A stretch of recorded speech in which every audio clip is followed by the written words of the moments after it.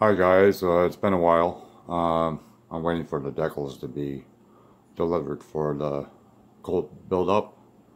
The one I'm showing you a series on the chassis build-up. So this is what I've been working on while I'm waiting for the decals, decals, whatever you want to call them. But anyways, this is the Grim Reaper. It's a really easy kit to put together. It took me a couple days, I think, but I think it turned out pretty good.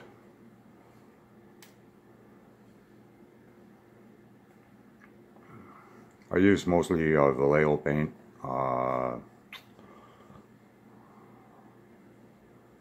For the blade itself, I use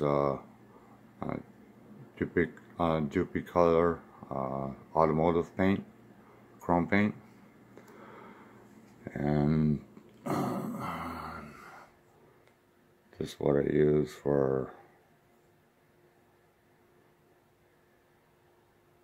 the belt, and I did that on the shaft too. But everything is painted with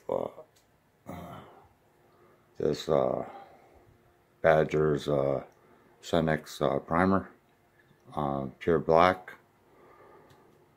and then I highlight it with Negro black,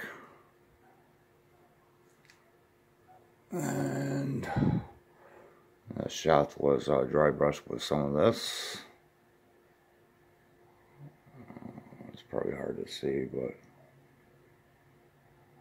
this phone doesn't want to focus too well. And I use panel liner for around the eyes, the teeth, the highlights of the head and whatnot. And the hourglass is just looks like a bit of sand is coming down. I use a panel liner in his hands, both his hands. So, but anyways, that's what I've been up to, guys. I hope you like it. Please comment.